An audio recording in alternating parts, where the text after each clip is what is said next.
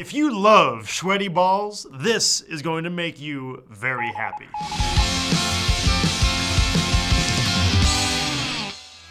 Hey, it's me, Noah Gluten, and I have a very important food feeder update for you today. It involves ice cream, so brace yourselves. 30 Rock just ended a few days ago, and most of us assume that that means we can only find it on DVDs and reruns and syndication. But Ben & Jerry's has a new flavor out that's actually in honor of 30 Rock. The new flavor is available in-store at Ben & Jerry's shops right now, but will be available nationwide in grocery stores pretty soon. Jerry and Benjamin seem to be pretty big fans of comedy. I mean, they've got that Stephen Colbert ice cream, they've got the Jimmy Fallon ice cream, and they have the Sweaty Balls ice cream in honor of that old SNL skit.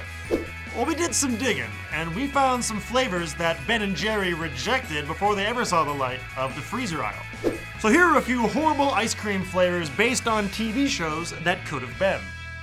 And Jerry.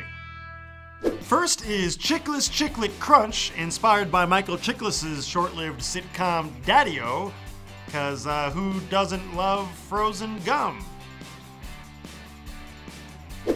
Worse still was our second ice cream, Milky Way Hoopty, based off the show Homeboys in Outer Space.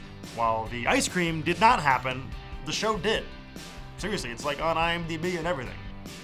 Next up was an ice cream called Boston Legal Cream Pie, but it was rejected because that's already a sex tape. Then there was a flavor called Chocolate Chip Cookie Dough, which is only funny if you see it spelled out and it's D with an apostrophe and it reminds you of The Simpsons.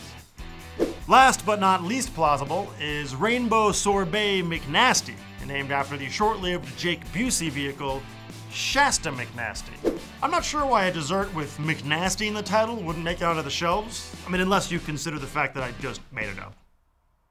I'm Noah Gluten. Subscribe to Tasted and get brand new updates of all of my sweaty McNasty hoopty news right here on the Food Feeder.